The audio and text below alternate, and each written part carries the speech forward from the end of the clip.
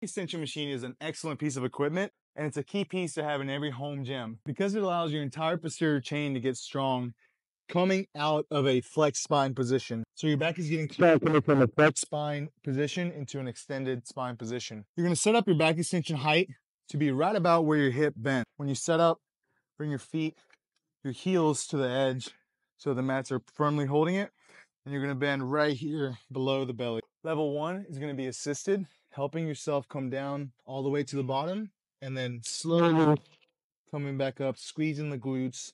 Most of the tension is going to be in this neutral spine position at the top as you extend into it. Here you're squeezing your glutes, you're going to be squeezing your hamstrings, and that's where you're going to be feeling the most effect on the muscle in this exercise. Level 2 is going to be unassisted, so just using your body weight to come down all the way to the bottom and then squeezing on the way up, squeezing the glute and the hamstring, getting those muscles strong. Level 3 is going to be using weight, coming all the way down here, squeezing to get back up to the top. You can hold the weight at your chest, or if you want, and then extend your arms at the bottom. If you're carrying too much weight, you're still going to get the effects of getting stronger in this position.